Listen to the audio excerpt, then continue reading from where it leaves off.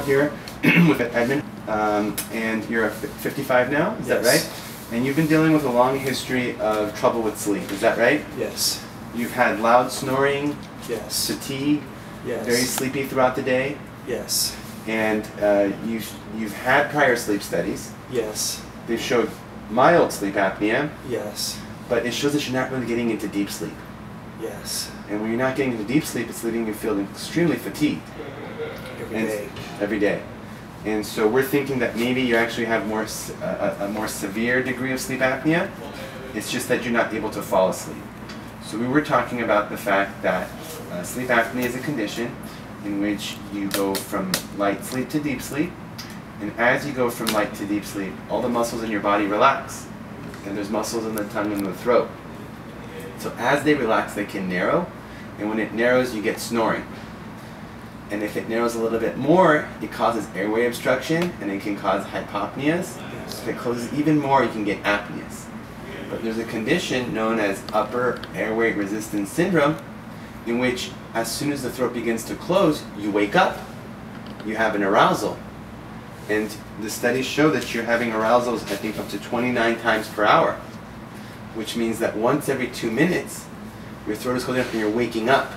Throat is closing and you're waking up. And it's not severe enough to show the oxygen loss that the insurance companies are asking for in order to push ahead your treatment. So what we're going to do today is we're going to take you for a procedure called a Drug Induced Sleep Endoscopy.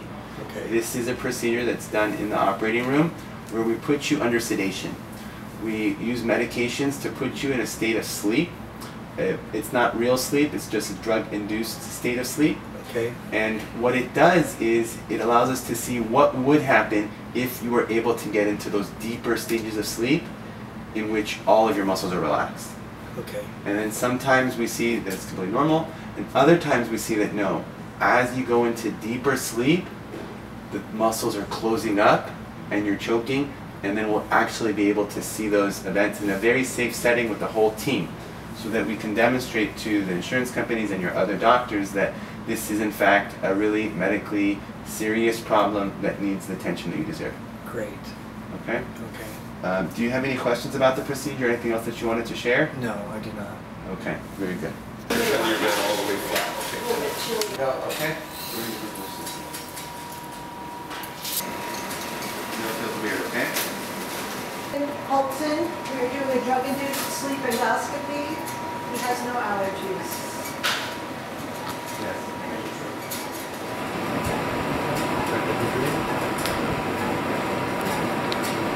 Great.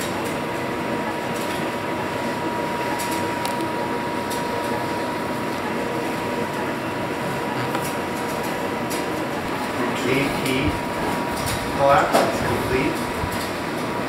You can see it has a very narrow retro-pharyngeal space here. There's not enough space for his compound endoscope. Look at all the blockages that are happening here. At the level of the velum. AP collapse primarily.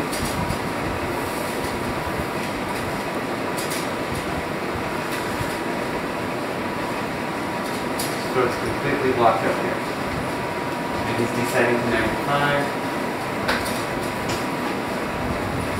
And then goes back up to 99 without arousal. So again, he's at 100.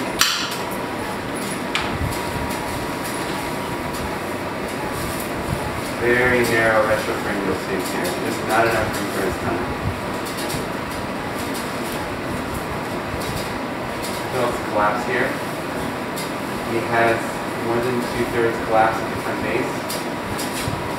So we consider this a grade 2 collapse. There's no room here. Complete collapse here. Got the velum and the front base.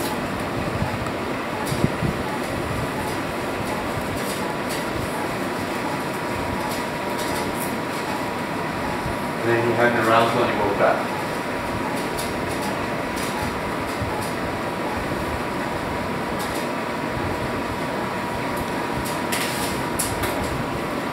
If you guys have questions, it's helpful for the video, so if I'm not saying something.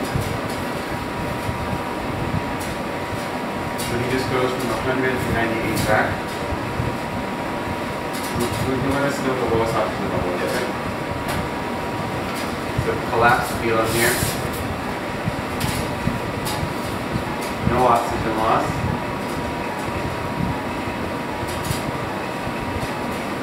Apnea here. He's so healthy that then he wakes up. He has neurology.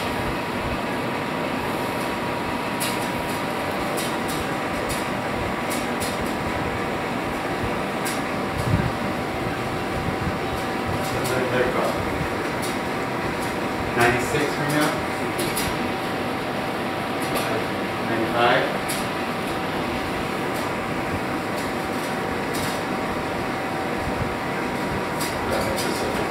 Back up. That was another apnea event associated with some oxygen loss, about 4% from baseline.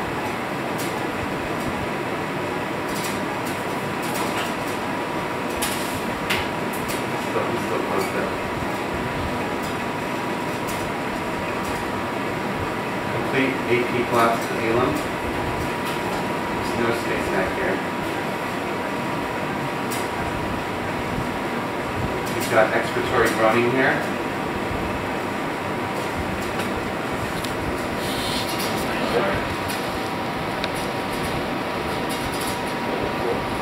Where'd it go?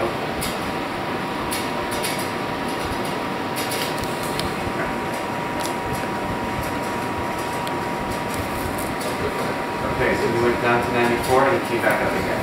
So you can see these are happening. Let's just measure at what frequency these are happening. Every 30 seconds, huh? So every 30 seconds he's dropping. So if you consider the index, it's how many times per hour this is happening. So we can see that this is happening every 30 seconds. It's happening twice a minute.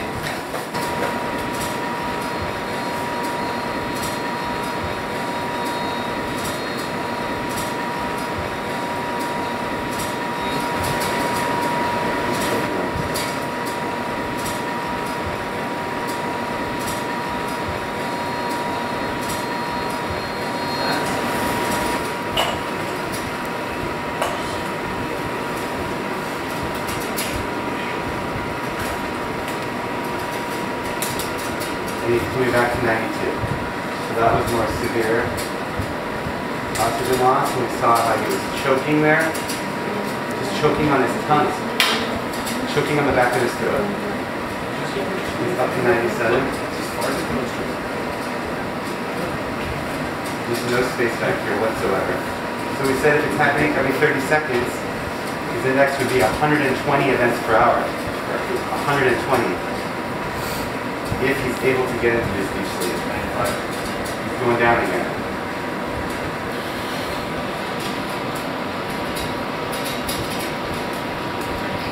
And he's choking again. It's okay.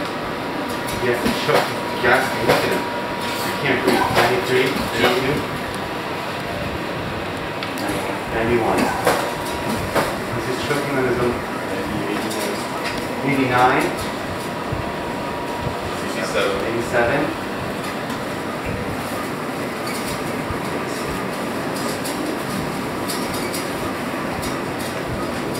he's coming back up. So we went down to 87 this time. I was getting into deeper and deeper sleep.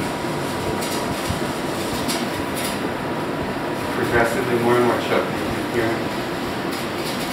Okay. So now we're going to give him a jaw thrust, please. 93. We're going to give him a jaw thrust, and look at this. The jaw thrust opens it up. Opens up there to some extent. Yeah. Here's jaw thrust? Yeah, we're looking at it.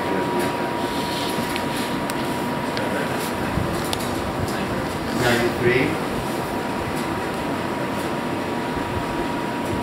But this is so high. It's a retromaxillary. Look at this. Look at this obstruction here.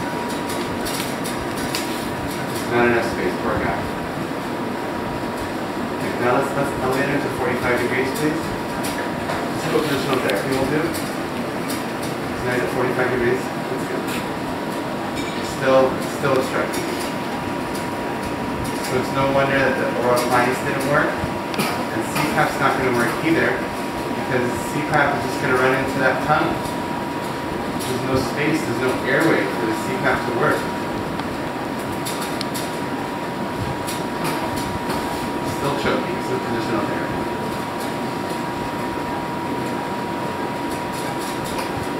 What's his oxygen? 98.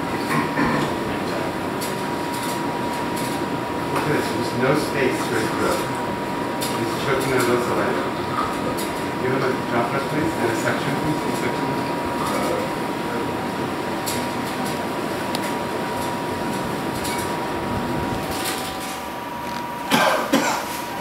Let's have a discussion. What do you guys think? It's pretty telling, huh? Admit? Pretty telling, right? Really? Yeah, that's pretty impressive. It was pretty impressive how easily and quickly he would desat. Just a regular amount of sedation.